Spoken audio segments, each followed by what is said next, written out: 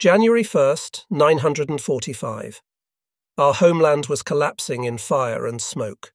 Waves of Allied bombers covered the skies over the cities and industrial centres. Homes and streets burned nightly with flowing streams of glowing asphalt. The innocent, the women and children, were dying by the thousands, their bodies reduced to glowing embers in the phosphorescent maelstrom. The borders of the homeland we had known were shrinking before a relentless combination of powerful enemies. The destruction and defeat that we had for so long refused to acknowledge was becoming reality. On the 2nd of January of the new year, I stood with the 4 other members of the division who had also been credited with the destruction of enemy tanks in close combat. At the 18th Army headquarters, the commanding officer, General de Infanterie Ehrenfried Boege, had summoned us to his headquarters to recognise our actions. The general's staff was situated in an old, picturesque estate, with an ancient manor built in the style of an 18th-century fortress, surrounded by a beautiful park. The branches of the massive trees that bracketed the imposing structure lay heavy with snow. In a small neighbouring dwelling we received haircuts, and were shaved by the staff barber in preparation for our meeting with the general. An aide waited patiently for the barber to complete his task, and we were then briskly led into the hall of the castle. A heavy panelled door opened, and we sprang to attention as the arrival of our commander was announced. We were presented to a grey-haired gentleman in whose eyes one could clearly recognise the heavy burden of responsibility, especially in these waning days, that he was carrying for so many in our beleaguered Courland army. He warmly shook hands with each of us, pausing momentarily to ask obligatory questions as he awarded each member of our party with the silver and black tank destruction badge. He then presented us with a small quantity of cognac and tobacco, thanking us again for our valuable service to the fatherland before advising us of our additional reward of furlough, and we were then dismissed to return to our units. A widespread prohibition on furloughs had been in effect since the summer months. Travel to Germany was no longer permitted, possibly due in part to the massive destruction of our cities and industrial centres by Allied bombers, which was evident in all densely populated areas. This ban had been in effect for the Courland army, with an exception for those who had earned special merit, which included the destruction of an enemy tank with small arms or explosives. This was by definition limited to special anti-tank-shaped charges, mines or Panzerfausts. In these special cases, home leave would be permitted.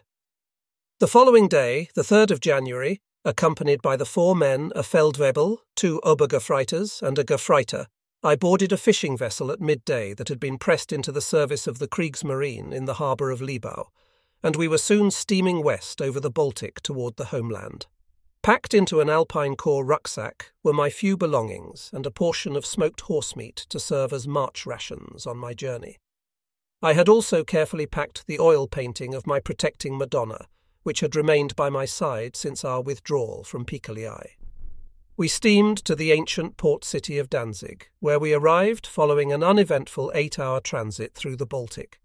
There we departed the ship during the night, and after taking quarters in the Hotel Stettiner Hof, the following morning we began the journey home towards South Germany and the Rhine. While en route, we observed firsthand the destroyed cities and factories. We experienced the hopelessness of the people, the innocents who suffered for the folly of others, the pain of the women and children whom we were supposed to be protecting in the trenches of Courland. Knowing that our relatives and others lived in daily terror of the bombs, left us with no joy at being home again. We had escaped one inferno to be thrust into another, different form of purgatory, where our personal risk facing the enemy was slight. However, we remained powerless to stop the waves of bombers that flew over us with impunity. Here there was no taking up a Panzerfaust or an assault rifle to repel the enemy. One could only helplessly wait. There was little pleasure in being away from our accustomed environment. While visiting my father, I received an indication of the extent of the evil practices that our leaders had brought upon the world. My father, who served as a police official, confided in me his questions and assumptions regarding the fate of our citizens considered as undesirable by our brown-clad leaders. He spoke of numerous death certificates for people held in custody by the government, received in the past months from various government agencies. sometimes accompanied by the sparse belongings of the deceased. "It cannot be possible," he stated to me in confidence, "that so many people could die of heart failure. Something is terribly wrong." This observation, accompanied by more subtle evidence occasionally detected in our daily lives, served to reveal crimes committed by the government that could not be denied. I was shocked to see the destruction that had befallen the city of Stuttgart. Accustomed to the sight of burned villages and destroyed facilities on the Eastern Front, I was nevertheless distressed to observe that entire population centres had been reduced to blackened piles of rubble. Hit especially hard during the bombing campaign of September 1st, 944, much of Stuttgart lay in ruins. The residence of the former Württemberg royal family, the New Palace, was totally destroyed, and from gaping, shattered windows, the once elegant draperies could be observed waving softly in the wind that whistled through the blackened ruins. Throughout the city, labour units consisting of prisoners of war, Hitler Youth groups, and conscripted foreign workers toiled to clear streets and facilities of rubble. Signs were posted on buildings and street corners advising that looters would be shot. Photography of any damage was strictly forbidden and punishable by severe penalty. The city I had known in my youth had disappeared in a hideous pile of ash and rubble. I journeyed to the Black Forest town of Dornstetten to visit my grandparents, and I was relieved to find the outlying towns and villages still intact, relatively untouched by the catastrophe that had befallen the larger cities. Encouraged to visit relatives, I took a commuter train to Mullica. En route, we came under attack by a single American fighter bomber, which strafed the length of the slow-moving, defenceless train. The aircraft's board weapons disabled the locomotive, which slowly screeched to a stop, steam and smoke pouring in great clouds toward the crystal-clear winter sky. Panic-stricken, the passengers fled from the carriages to seek shelter in the surrounding terrain, as the plane banked and, with motor howling, began a second strafing run. I attempted to assist several passengers in their efforts to disembark before throwing myself onto the ground as the plane passed overhead, machine guns rattling as the low-flying aircraft struck the locomotive again with impunity. Within seconds, the attack was over. I had experienced my first and only direct contact with the American enemy, and that on my home soil. Miraculously, only a small number of passengers suffered slight injuries, and after some hours we were able to continue our journey. In the first days of February, I reported to the General Commando, which had been transferred to Ludwigsburg following the destruction of the headquarters in Stuttgart. It was necessary to report back from leave to the military officials, and thus initiate my return to my unit in Kurland. At the front desk in the duty office, I was met by a Stabsfeldwebel who commented on my decorations. Learning that I was returning from leave and would be reporting back to my division in Kurland, he remarked that my experience at the front, particularly in close combat against enemy armour, would be put to better use here. He added that personnel with such experience were being sought to train Hitler Youth members in the use and tactics of Panzerfaust weapons, in preparation for the impending invasion of Germany by the Western Allies. The proposal that I was to train 15- and 16-year-old boys to engage enemy armour made my blood run cold. I was of the steadfast conviction that, regardless of our military situation, to send children to meet a certain death in close combat with shoulder-fired weapons would serve no purpose and could be considered as murder at best. Furthermore, this practice would have little or no effect in stemming an armoured advance by a determined, seasoned enemy. The Stabsfeldwebel must have sensed my outrage at this suggestion, and he added that I could also be needed on the Western Front, where the Anglo-American forces were penetrating the Reich's defences. I inquired as to the situation in the east, and he advised me that the Soviets had now breached the defences at Oderbruch. I then replied that I was needed with my division in Kurland, and that I must return to my unit. On the 8th of February, I was accompanied by my father to the Stuttgart train station, where I was presented with a container of coffee by a young Red Cross worker before boarding the train to Berlin. The train took me through a thoroughly destroyed country, with intermittent stops that extended the journey to approximately 20 hours. While in Berlin, I came dangerously close to being held by officials from Wehrkreiskommando V and sent to the Upper Rhine front, where replacements were badly needed to stem the American advance. I was also directed to report to the Oder front by other authorities. Determined to return to my division, I refused to obey. My desire was to end this war alongside those with whom I had experienced so much, with my old friends and comrades. At the Anhalter train station, I observed officers and field police stopping all personnel in uniform and carefully inspecting identification papers and documents. Numbers of soldiers were being sorted into various groups, where they stood under guard while they waited expectantly in ranks for further instructions. Due to my decorations, I was bypassed by the military police patrols. However, I was soon approached by a senior SS officer who was accompanied by several Kettenhunde, and he politely but firmly instructed me to report to the city commander's office near Potsdamer Platz. I located the commander's office amid the ruins of central Berlin, the blackened, crumbling walls fading ominously into the night sky. Crowds of soldiers stood in ranks at various locations near the headquarters. Officers were observed reporting and departing in confusion as the air was rent by the wailing of air raid sirens. Through the turmoil, an officer informed me that the Russians were only 70 kilometers from Berlin and had already reached Frankfurt am Oder, and that I was to be placed in charge of an alarm unit to be dispatched to this front. My papers were returned to me, and I was further instructed to report to a flak centre near the Berlin radio tower and to board the bus outside for transport to that location. As I exited the makeshift headquarters, I noted the presence of a large military bus that I had been ordered to take to the flak centre. Approximately 50 metres beyond the waiting vehicle, I observed a dim blue light, and I could barely discern the word S-Bahn.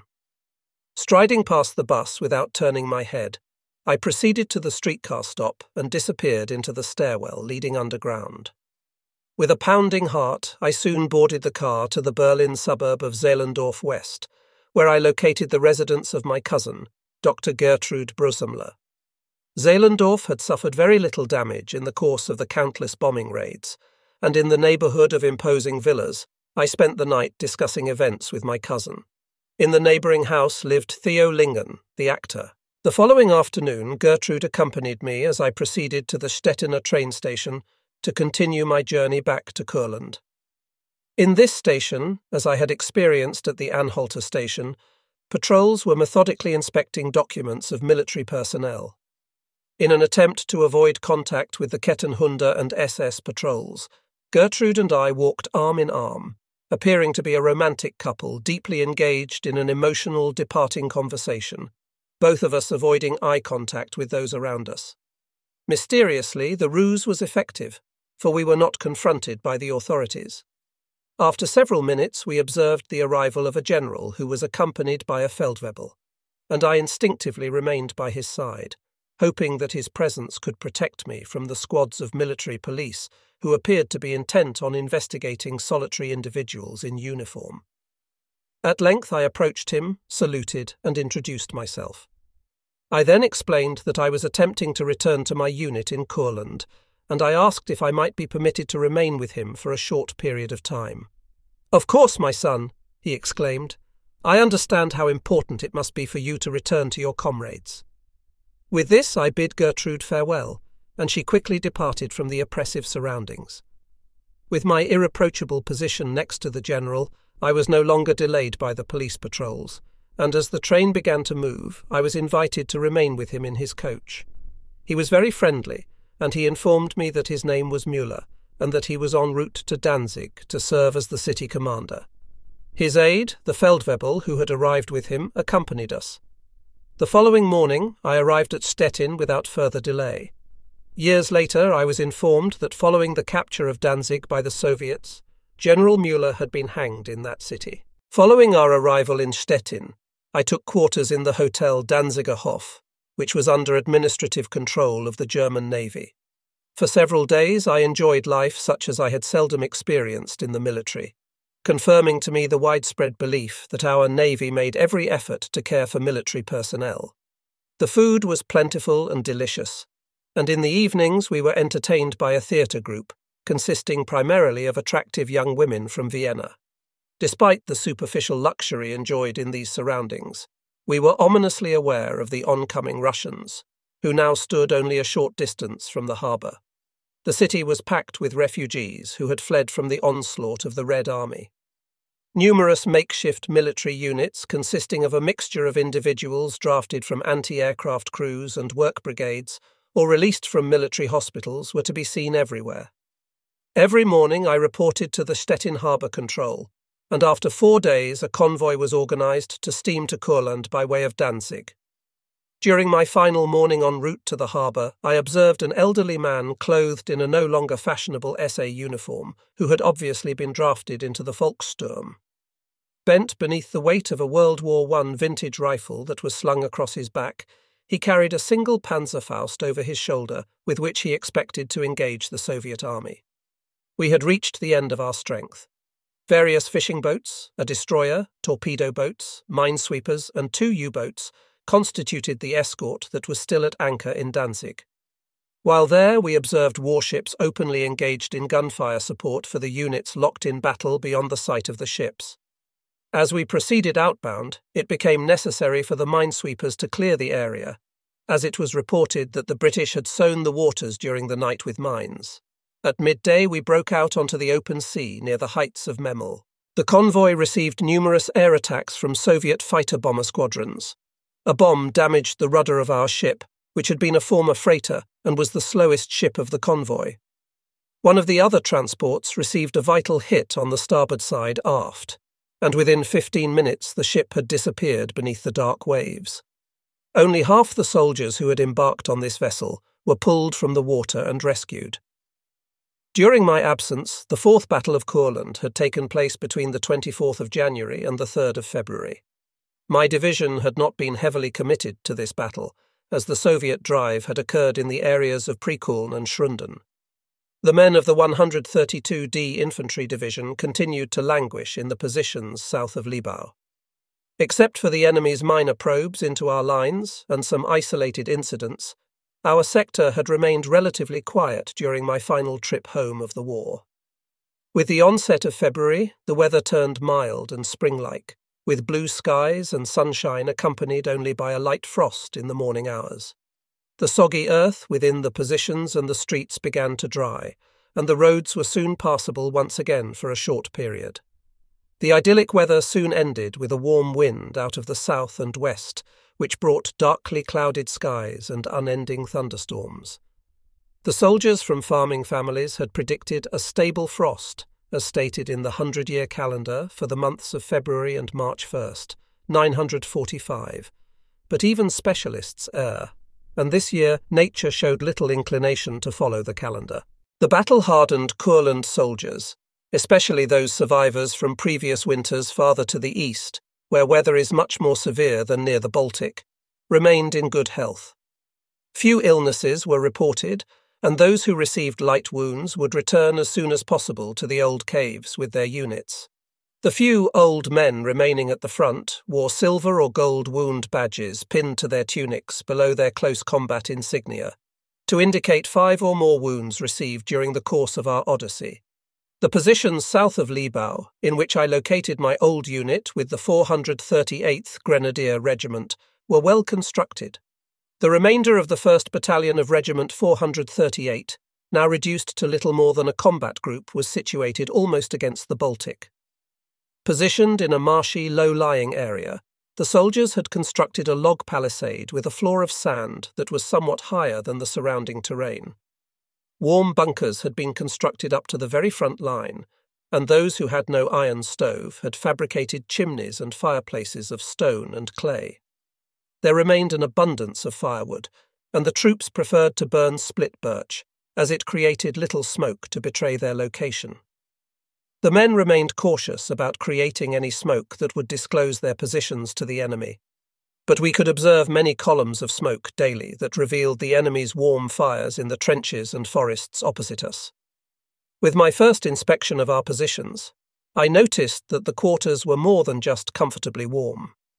When one entered the bunkers from the cold and damp air outside, it was as though one had stepped into an oven.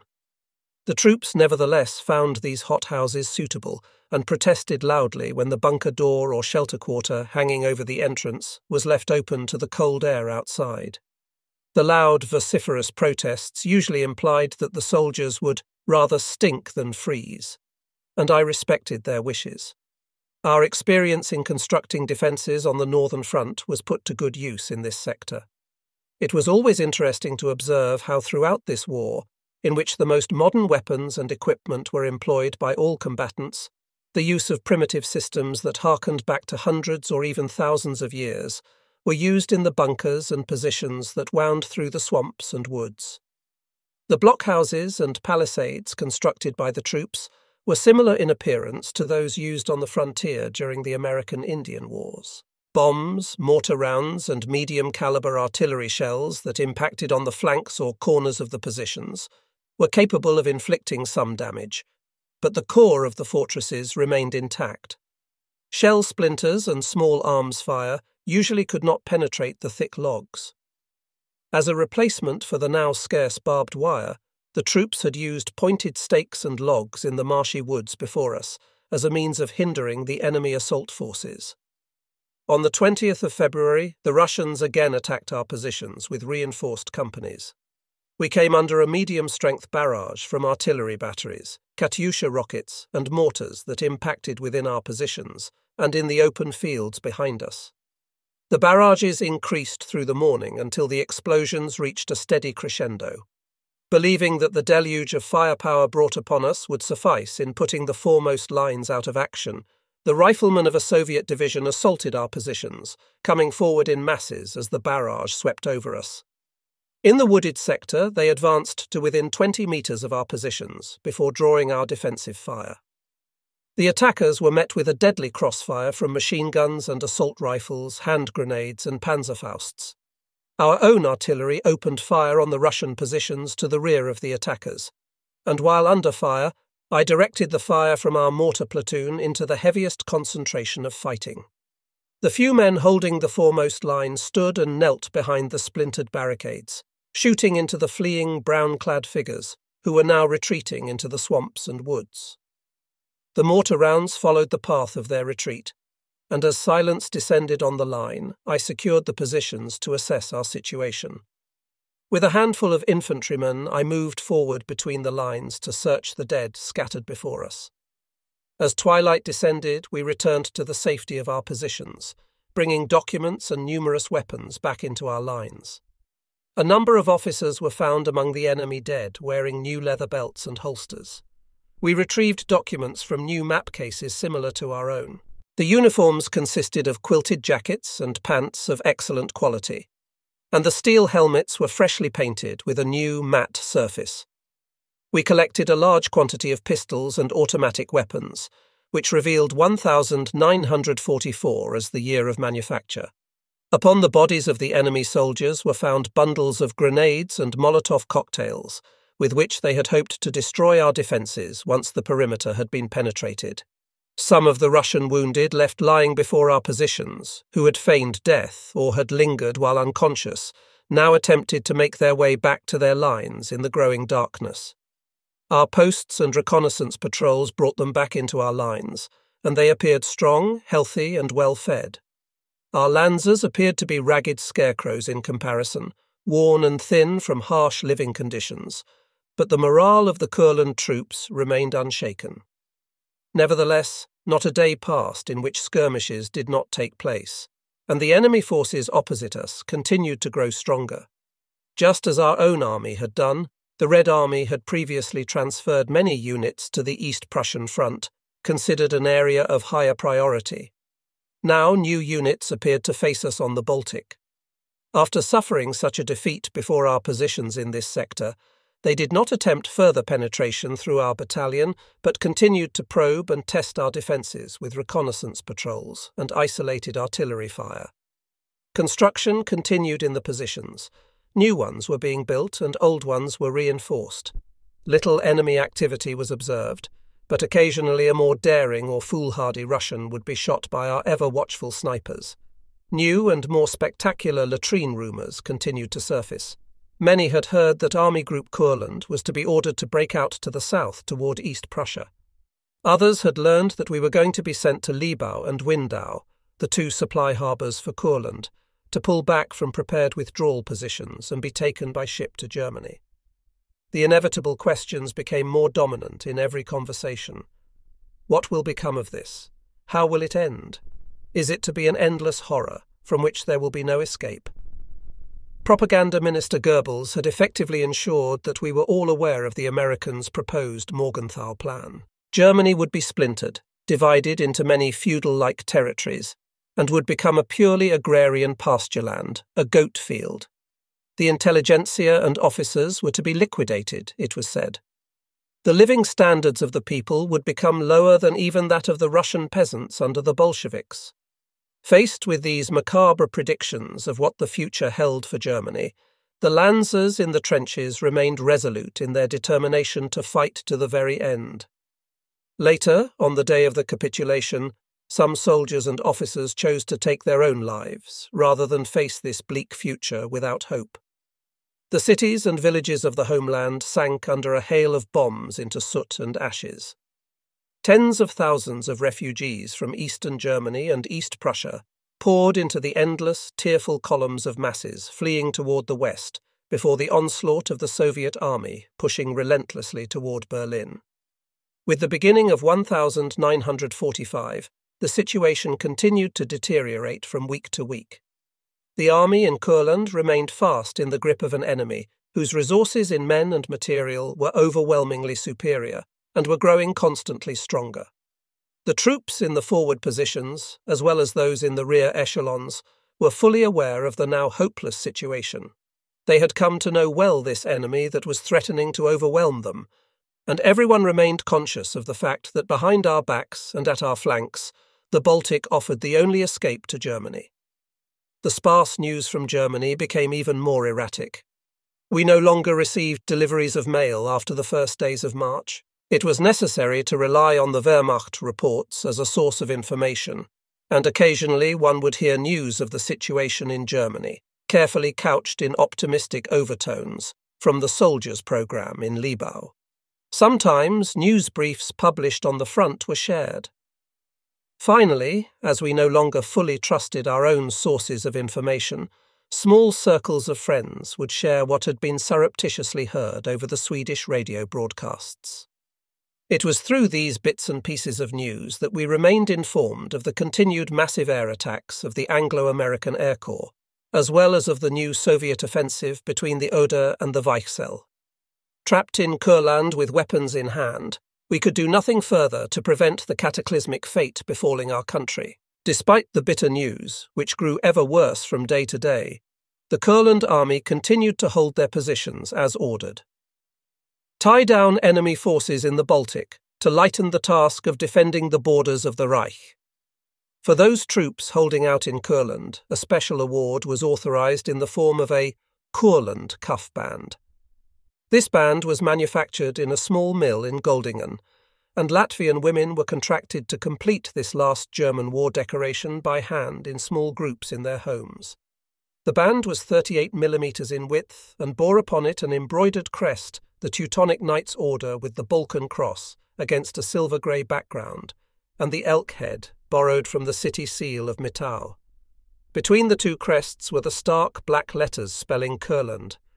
March and April passed with little activity. It was not until the 5th Battle of Kurland that we again saw heavy action. We relieved the greatly weakened 126th Infantry Division in the area west and northwest of Prekuln, and this area on the Vartaya was to be our last stand until the day of capitulation. In the left sector before Bunker, the Red Army once again massed a large force to attack the German front and to push through toward Libau. The assault suffered a severe defeat, and the Soviets withdrew under heavy fire from Nebelwerfer Regiment 70 and the Army Flak Battalion 276. The 14th Panzer Division, together with the 21st Luftwaffe Field Division, secured the sector, and the Soviets withdrew only after suffering heavy casualties, leaving large numbers of dead and wounded on the battlefield in front of the German positions. The Red Army did not appear to recover fully from the defeat in this sector. And after the 28th of February, the enemy no longer attempted to penetrate this limited area with a large-scale attack. Mid-March brought a thaw, reducing the streets and roads to little more than bottomless quagmires, over which nothing could travel without great exertion.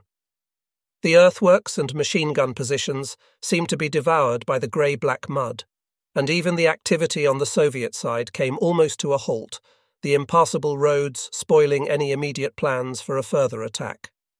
On the 18th of March, a short but heavy artillery barrage fell on our positions, as if to announce the opening of the last great battle of Courland. Units from the division were sent into action near Frauenburg and Schrunden, where they battled the Soviet attack until the offensive ground to a halt, the enemy tanks and support vehicles sinking in the swampy morass. The adverse conditions for the Lancers holding the line had become indescribable, and words cannot express the sacrifices and suffering of the troops during these final days. Following another breakthrough by the Soviet 8th Guards Division, the Russians were beaten back by the division on our left flank, situated to the south of Schrunden, the enemy suffering great losses. More than 500 prisoners, 263 tanks, 249 machine guns, 185 field guns, 29 mortars, and 27 aircraft were taken, exemplifying the determination of the Lancers to hold to the last. In mid-April, the 18th Army awaited another large-scale attack. The 1st Battalion of Regiment 438 was relieved at the front and assigned as reserve in preparation for the battle. The battle did not come. The enemy had begun placing all efforts and resources in the battle for Central Europe, and was no longer willing to continue sacrificing large numbers of troops against the stubborn German defences between Riga and Libau. Thus, we also were compelled to wait. The front remained relatively quiet, but did not sleep. Our lines were penetrated constantly by Russian reconnaissance units, who exhibited great skill in their ability to slip past the thinly held positions, which still averaged 2 men per 100 metres of line to defend. These reconnaissance squads were invariably infiltrating and joining numerous secret partisan units in the rear areas, which displayed more activity as the weeks passed. On the Courland front there was no rest, and simply to lie and sleep had become a foreign, unknown luxury as we struggled to survive.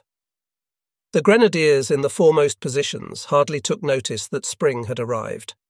On the evening of the 1st of May, 1945, we learned that Grofaz, the greatest warlord of all time, was dead. In general, news of the death of Hitler was received by the troops with indifference. However, it must also be said that some breathed a sigh of relief. During one of the nights shortly thereafter, a barrage broke forth from the enemy lines, and after a short pause we heard the raucous voice of a Russian propagandist blaring from a loudspeaker, "Berlin is ours!" Early the following morning I observed in the dim light of the sunrise large letters of wood or cardboard impaled on posts spelling out "Russians in Berlin" at the edge of the woods 400 metres opposite us. Before dusk, a heavy machine gun crew opened fire on the offending message and hacked the sign to pieces. On the 5th of May, the battalion received instructions to send out a reconnaissance team to bring in prisoners in order to learn which unit lay opposite our positions. I selected several trusted Lancers, and after nightfall we departed our lines. Before dawn we returned with 2 terrified Russians who were turned over to the division for interrogation. In carrying out this assignment, Kurt, my communicator, received the dubious distinction of having been the last member of the company to be wounded during the war. He was grazed across his shoulder by a bullet fired from a Soviet submachine gun, and the superficial wound required only a tetanus shot and bandage. He insisted on remaining with us in our forward positions, despite my efforts to send him to the rear. 8 May 1st, 945 opened with brilliant sunshine. Throughout the previous days and weeks, remarkable rumours had consistently surfaced in the desperate hope that we would be spared. It was said that the Courland army was finally to be evacuated. Supposedly the Western Allies were standing at rest on the Elbe River, and the remnants of the German Wehrmacht were reorganising and massing to throw the Russians back over the old borders of the Reich and out of the heart of Europe. The Americans, the English and the French had at last recognised that the Bolsheviks surging toward the west posed a threat to all of Europe. We were not to be betrayed and sold out to the Red Army after all. Other reports stated that the English and American fleets had been dispatched to evacuate the troops in Kurland, and even that we were to join with the Americans, who were now engaged in open battle against the Russians on the Elbe. We were soon advised of another decision via reliable channels, and this devastating news served to extinguish any optimistic hopes of evacuation within the near future. British Field Marshal Montgomery had accepted the terms of surrender of Admiral von Friedberg in the North German zone, but these terms were to be valid only for the Western Front. The only hope remaining was that the Supreme Allied Commander, General Eisenhower, would also agree to such terms, and that it would also be considered as valid for the army in the eastern sectors. To do so would have served to extricate the long columns of refugees from the horror descending on them in the form of the Soviet army, as well as saving the troops still opposing the Soviets from the insufferable fate of languishing for years in gulags and prison camps. We belatedly received word that on the 1st of May, the commander of Army Group Kurland, General Oberst Hilpert, had released a status communique, which passed verbally through the positions to the foremost lines. To continue pursuing the war in the West has lost all reason and has thus come to an end. The battle in the East is to continue with the same tenacity we have consistently displayed. The army commanders and the fatherland, though bleeding from many wounds, fully expect the Kurland soldiers to fulfill their duty to the last. Officers and men must continue to have faith. The army group is later to be sent into action on the Elbe, and the evacuation plan for the Kurland army continues to remain in effect. Our 132d Infantry Division held the battle sector to the west of Prikuln, in the southern part of the Kurland front, approximately 30 kilometers from Libau. While we continued to repulse Russian troops probing the front lines, behind us marched units of the 11th and 24th Infantry Divisions toward the harbour at Libau. Throughout the last 3 days, Kriegsmarine vessels of all types in Libau and Windau took on board as many personnel as possible.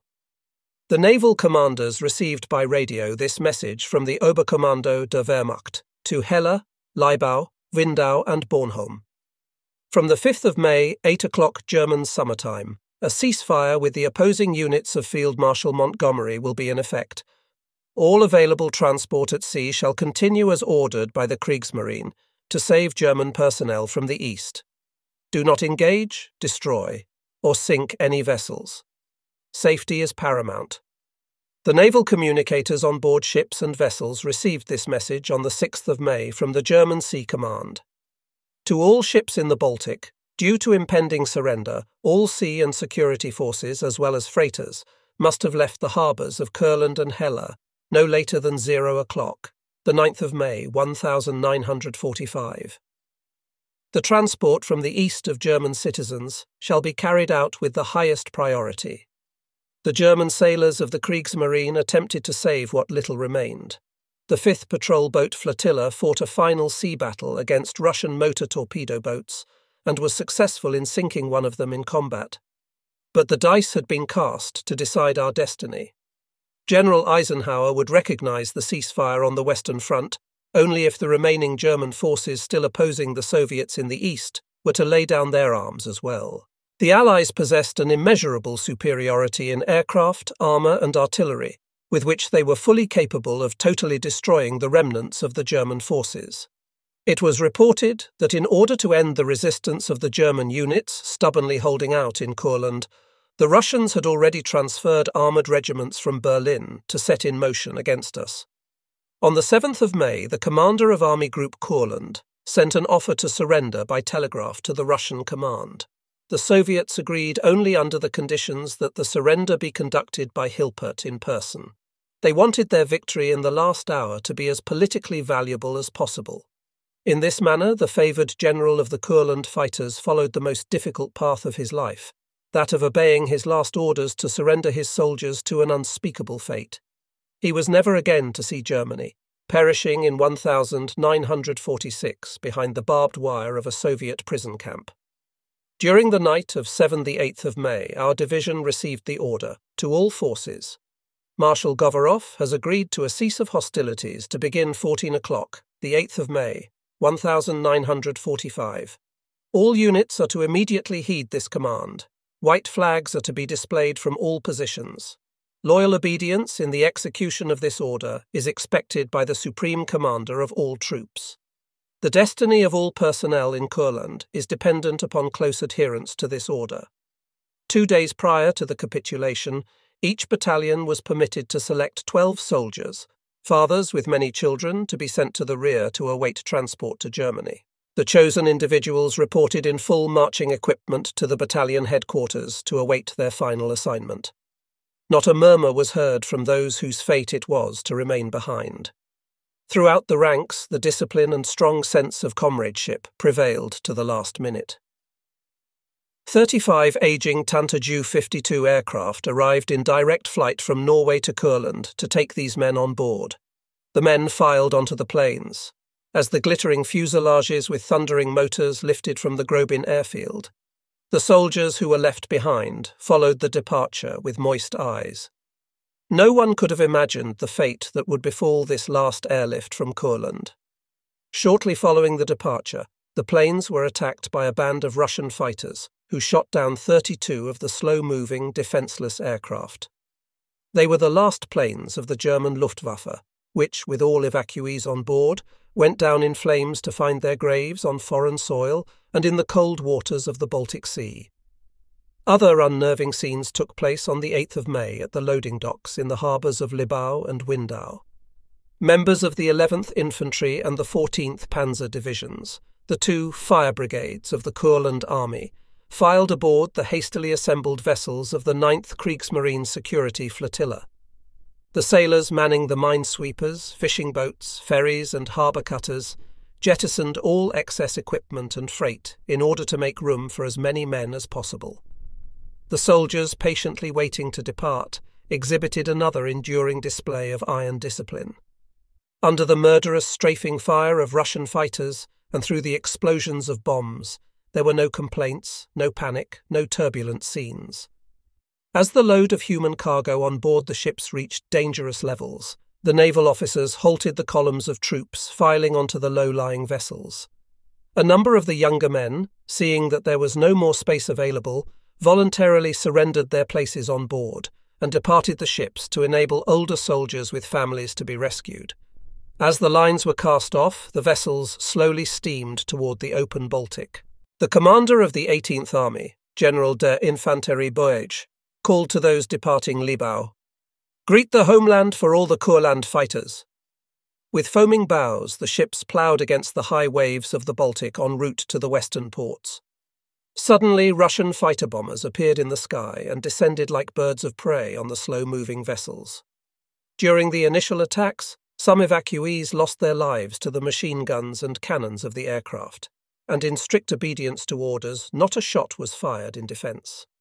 As the planes banked and approached for a second attack, however, they were met with a murderous barrage of defensive fire, and they turned and disappeared over the horizon. 3 of the vessels transporting the 44th East Prussian Grenadier Regiment were unable to keep pace with the convoy and made port in Trelleborg. Despite the ostensible neutrality practiced by Sweden throughout the war, these soldiers were later delivered to the Soviet Union. Some of the ships that departed the Windau harbour were intercepted by Russian torpedo boats on the high sea. The leading ship Rugard turned and faced the oncoming vessels to allow the 2 accompanying minesweepers to break away and attempt escape. The 1,300 men on board waited with bated breath as they anticipated the worst. The sailors of the Rugard reassembled the dismounted breech block of the 88mm deck gun. As the enemy craft continued closing, their intentions to halt the vessel became obvious. The first shot left the barrel, and simultaneously they received the order over the radio telephone from the Fleet Admiral to continue steaming forward. With this shot, the leading Soviet boat received a direct hit, and accompanied by the others turned and retreated, leaving the Rugard to continue its journey. Thus ended the last sea battle in Europe, and more than 25,000 men of the Kurland army made their way over the Baltic to German harbours in Holstein. In early May, the men in the foremost positions were not fully aware of the events taking place far to the rear of the 132d Infantry Division. They did not hear the words of the last Wehrmacht report sent on the 9th of May 1945, which was to be the last official command from Germany. Our army group in Kurland, which has successfully resisted overwhelming armour and infantry opposition for months, has demonstrated courage and endurance without equal in 6 major battles. In the early morning hours, I stepped from the bunker of the 4th Heavy Machine Gun Company at the Vartaya streambed and blinked in the sweet, cool air of a new spring day.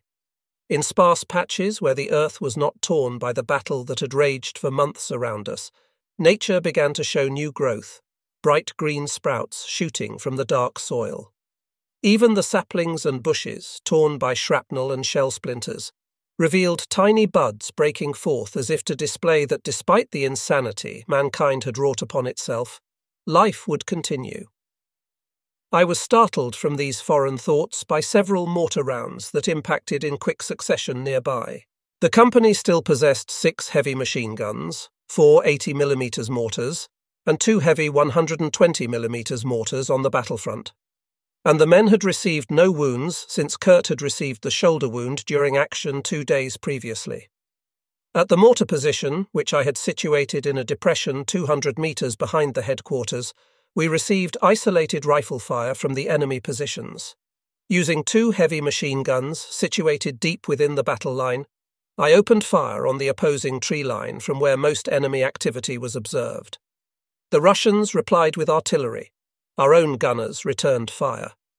At approximately 9 o'clock, a band of fighters overflew the battalion positions and released bombs from the shining silver fuselages. Several of the fragmentation bombs exploded behind the mortar position without causing any damage. The forward observers reported strong enemy movement in the hinterland of the opposite enemy rifle brigade. The communicators reported to me that our land lines with the battalion were temporarily cut by the shelling, and we prepared our weapons and waited for an attack. At exactly 12 o'clock, we received a radio report from the regiment that struck like lightning from the heavens. At 14 o'clock, the Kurland army will capitulate. White flags are to be displayed along the front lines. All personnel will remain in position under arms. Weapons are to be unloaded, magazines removed and barrels cleared. Officers are to continue to command their units. At 13 o'clock, I heard for the last time over the field telephone the voice of Hauptmann von Daimling, the regimental adjutant. He sharply instructed me not to do anything irrational, to stop the shooting immediately, and to exhibit responsibility in ensuring that the capitulation order, which he repeated verbally, was carried out. He emphasized that strict compliance would determine the fate of the entire front sector. The news of the order for unconditional surrender raced throughout the ranks. For years we had been fighting desperately, burying our dead and refusing to capitulate to a vicious enemy whom we still wholeheartedly opposed. I made the rounds of our position, speaking to the men of the unknown fate that lay before us and attempting to calm their nerves. We no longer feared the prospect of death, for we had lived and dealt intimately with it for years, to the extent that death on a battlefield in the East was an eventuality that was to be expected, that our inevitable fate was to find a final resting place in an unmarked grave in Russia. The fear that possessed us was the fear of the unknown, of not knowing what was to become of us, and more important, of our families in Germany. We had long been aware of what had happened at Katyn in Poland, where the Russians had liquidated thousands of Polish officers, and we had no reason not to expect a similar fate should we fall into the hands of the enemy. The philosophy of fighting to the death had become so ingrained within us during the past years that to surrender, as we were now being ordered to do, was inconceivable. The silence that had fallen on the front was broken by the report of a pistol shot a short distance away. On investigating, I discovered that one of our officers, receiving word of the capitulation order, had pulled his Luger pistol from the holster, laid it on his map case, and on his notepad had written, "Without an army there is no honour." He had then calmly pressed the muzzle of his pistol against his temple and squeezed the trigger. A company commander ran toward me wildly, waving his pistol and screaming, "I won't surrender!" I ordered him to holster his weapon and to return to his company, to which he responded with threats. I then pulled my own pistol, and he disappeared into the undergrowth of the Vartaya streambed, still screaming, "No surrender! I refuse to surrender!" I was later to learn that he had raced toward the rear, where he had confronted the commander of a self-propelled gun, and with still drawn pistol attempted to force the officer to advance toward the line with the heavy weapons, all the while screaming, "They are surrendering up on the line!" One of the Lancers eventually clubbed him with a rifle butt, and he fell unconscious to the ground. He did in fact go into captivity. However, while in the prison camp, he was also to remain something of a psychiatric case for the Russians. The enemy had launched a final assault on our sister regiment, Infantry Regiment 436, on the last morning of the war in Europe. The order for capitulation was received by Uncle Sepp Drexel during the course of the attack, and it was necessary for him to use every art of persuasion upon the battalion commander to obtain a ceasefire. That afternoon, Oberst Drexel received General Radionov, the commander of the Soviet division opposite Drexel's own sector. The Russians were standing with massed artillery and an entire division of infantry opposite Drexel's positions, and made this pointedly clear to the German Oberst. The Soviet general was accompanied by his intelligence officer, who compared maps with the German staff officers. The extent to which they were informed of our positions was remarkable. Several weeks before the surrender, the intelligence officer had penetrated our thinly held lines and, disguised as a civilian, had surveyed the entire hinterland of the front. Oberst Drexel could only chuckle at the intruder's notes, in which he was often referred to as Uncle Sepp. The intelligence officer was also aware that Blonde Fred, the battalion commander of 1st Battalion Infantry Regiment 436, enjoyed tipping a glass on occasion. The Russians expressed surprise that our lines had been so thinly defended. One of the causes of their astonishment was the fact that in the Soviet army, for every 3 men on the front line, 1 remained in the rear as support. In the German army, the opposite was true. The Russian officers were then taken to General Demmer for the official surrendering of the division. The bulk of the division was assembled on the evening of the 8th of May at the division headquarters, from where the men then marched for many days en route to the prisoner assembly camp at Tel Shay. At 14 o'clock, our position was marked with ragged shirts, socks and bandages stuck on the ends of rifle barrels. With this sign of surrender, a khaki-brown wave surged forth from the forest's edge opposite us. The Russians swarmed into our positions, their new uniforms and well-fed bodies a striking contrast to our ragged appearance, our bodies thin from malnourishment and bleached pale from months of living beneath the earth in bunkers. The Soviets ignored the weapons and equipment and ran among the soldiers still standing in their positions, ripping decorations and insignia from uniforms, and tearing watches and rings from the upraised arms. I was still wearing my camouflage battle smock over my tunic, and was thus spared this plundering. I immediately ordered all personnel to assemble at the company command post, and stationed a soldier approximately every 10 metres along a perimeter with an assault rifle, the bolt open and without a magazine in the weapon. With this action, the Russians ceased their plundering and wandered elsewhere in search of loot. A young Russian artillery lieutenant appeared at my company headquarters. He was of impeccable appearance, wearing a clean, well-fitting uniform. He had a slender face from which 2 wide blue eyes gazed steadily at me as I approached. From his appearance, he could have been one of many German students in Heidelberg or Tübingen. We greeted one another with a salute, and he drew a map from a thick leather case, stating that he needed to be advised of our artillery positions. I was able to provide him with only the approximate information, and he expressed amazement that our batteries were positioned so far to the rear. He continued to ask, "Why? Why did you keep shooting? Hitler long kaput?" Roving bands of Russian soldiers had reappeared, and they danced about the unmoving ranks of the grenadiers, singing, "Hitler kaput, Wojna kaput." A childish naivete beamed from their round faces as they danced and sang. The nightmare of war was now erased from their consciousness. The ranks of lancers could reply only with stony silence, their faces reflecting the bitterness and frustration of the moment. Eventually the victors departed, and we received no further reports from the regiment, the last order having been to remain in our positions.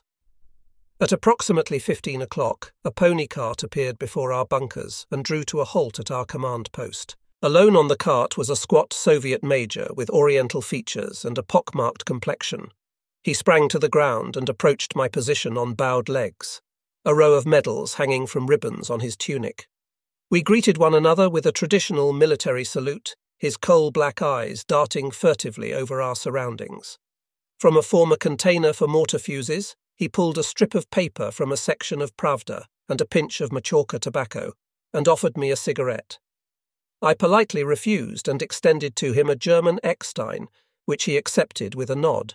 I then called for Lehmann, one of our soldiers who spoke fluent Russian, to serve as a translator. As he translated the words of the major, it was made clear that we were to march across the lines to the Soviet positions. He added that officers would retain their sidearms for maintaining discipline. I explained that I could not comply, as my last orders were to remain in position, and no other orders had been received. He nodded thoughtfully, climbed back on the pony cart and returned to his lines. About 30 minutes later, he reappeared and again through the translator ordered me to march the men across the lines. I repeated that no orders from our regiment had been received, and with this he pulled his pistol from the holster at his side and responded, saying that if I refused, then he would shoot me and the men would follow him. To this I could only reply, "Da, da," in acknowledgement. I then gave the order for the men to form a column and marched the battalion forward. We marched several kilometres along the road through the forest in the direction of Prikulm, and we were amazed at the overwhelming numbers of Russians who had opposed us. The forest was filled with T-34 tanks. The supply units were crowded with Studebaker trucks parked bumper to bumper. As we proceeded along the road, we encountered an oncoming column of T-34 tanks, heavily camouflaged with tree branches and protected from our anti-tank weapons by thick logs lashed to the chassis. The lead driver swerved sharply toward the column of prisoners, and we stepped aside and marched past the Soviet tank crews, who glared down at us from the dark turrets. We soon came to a small clearing in the forest where a Russian colonel had assembled his staff. In a half-circle stood the staff officers. Among them were a number of women wearing immaculate, tight-fitting uniforms, their eyes wide in amazement as they viewed us from under wide fur caps. The unfamiliar and long-forgotten smell of perfume wafted toward us. The column was brought to a halt, and I strode forward to formally surrender the 1st Battalion, 438th Regiment, to the enemy. After several long seconds of silence, I heard a low voice from the ranks of Soviet officers remark, "Koroshi discipline, Nonoga discipline." Good discipline, much discipline. The colonel greeted me with a salute followed by a handshake, something that I had not expected. He asked repeatedly, "Pachevu, why did you continue to fight? Hitler is long dead." I replied simply, "Because we are soldiers." I was then approached by a staff officer wearing the blue-piped cap of the NKVD, who inquired as to the fate of the 2 Russians we had captured several days previously. I explained that they had been turned over to the regiment in good health, and he replied in broken German, "If not true, then—" and he slapped his holster threateningly. I was then asked if all weapons had been surrendered. I unbuckled my pistol belt and handed it to one of the officers, then turned and asked the men standing motionless in ranks if any arms were still carried. An NCO stepped forward and attempted to give a Russian officer a P-38 pistol, to which the officer responded, "Niet, niet," shaking his head vigorously. I then took the proffered weapon, removed the magazine, cleared the chamber, and tossed it onto the roadside. It was explained to me that we would be treated correctly, and that we would soon be released and returned to our homes again. I clung desperately to these words with a glimmer of hope that perhaps the long nightmare was indeed coming to an end. I was then escorted a short distance from the column and invited to eat at a table piled high with food. I was amazed to see condiments of every description, including the cases of canned goods bearing the familiar label, Oscar Mayer, Chicago. I politely refused the invitation, explaining that a German officer cannot eat unless the men are fed as well. The colonel appeared surprised at this response, and I was unceremoniously escorted back to the waiting column of prisoners. We were then assigned a mounted Cossack as an escort, and he repeatedly raced along the length of the column without a saddle at breakneck speed. Shortly after leaving the clearing, we were again descended upon by swarms of Russians who poured from the forest, falling on the column to tear wedding rings, watches, and military decorations from the prisoners. I motioned for the Cossack, who galloped up to me and brought his mount to a sharp halt. I then removed my watch and offered it to him, explaining that he had been given responsibility to maintain order, and that in violation of this order the men were being plundered of personal belongings. He nodded grimly, and springing to the ground, he selected a stout stick from the forest's edge and leapt back on the horse. He then galloped headlong into the ranks of plundering Russians. Wielding the stick like a sabre, he swung wildly at the mob, viciously striking them on their hands, arms, and backs until they retreated to the protection of the forest. As the sun was setting behind us, we were marched to a prisoner collection point in an old cemetery, and as darkness descended, the Russians began to celebrate their final victory. Wildly firing over our heads with submachine guns, rifles, and pistols, they danced in the light of flares fired into the sky while we were forced to lie flat on the ground to avoid being struck as tracer bullets bounced and ricocheted among the tombstones. The Soviets gathered around us, rejoicing in their victory with a macabre dance, chanting "Hitler kaput, Wojna kaput" in an unending chorus, leaping and springing in ecstasy while firing into the air. At dawn, the officers were separated from the enlisted men. The pain of defeat had begun. The heads of the soldiers were shorn, and the ranks formed into massive columns to be herded like cattle toward the east. Small groups of German soldiers captured earlier in the war appeared before us, representing the Antifa organization, the National Committee for Free Germany, and spoke of the benefits of communism. The presence and words of the collaborators were met with cold silence from the Kurland veterans. After several hours, we were again on the march. After 3 days of steady marching, we received our first rations, a thin broth in which floated bits of cabbage leaves. This was only an indication of what our future would bring. The illusion of good treatment first assured us soon came to an end, as the rear echelon units did not recognize the fairness observed by soldiers at the front. The endless march along the primitive roads through swamps and forests had begun. The column moved painfully between heavily armed guards lining the roadsides, through the shroud of total defeat toward the east, to a final end of the war and to an unknown destiny.